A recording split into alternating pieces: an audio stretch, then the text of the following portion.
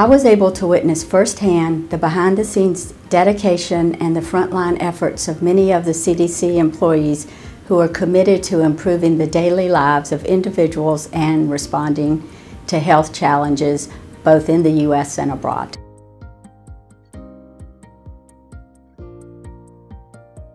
Although I did not directly participate in the Ebola response effort, I was able to follow the implementation of many public health programs and strategies, such as contact tracing, the use of disease surveillance, data analysis, and quality data in West Africa.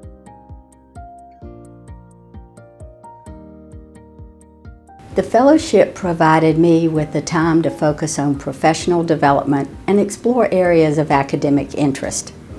As we know, population health is data-driven and based on evidence. By working with large electronic databases, I developed valuable skills that I can use daily in my present job.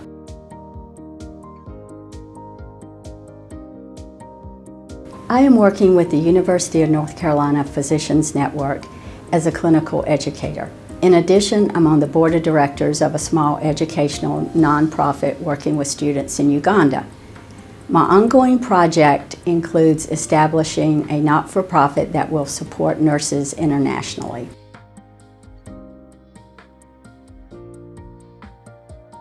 My fellowship year reinforced my commitment to nursing both nationally and internationally. One key quality concept is listening to and involving the people who are doing the work and understanding the impact of cultural differences. In lean and quality terms, it's called going to the gemba. Nurses' insights are vital to the implementation of successful programs. Nurses must be at the decision table.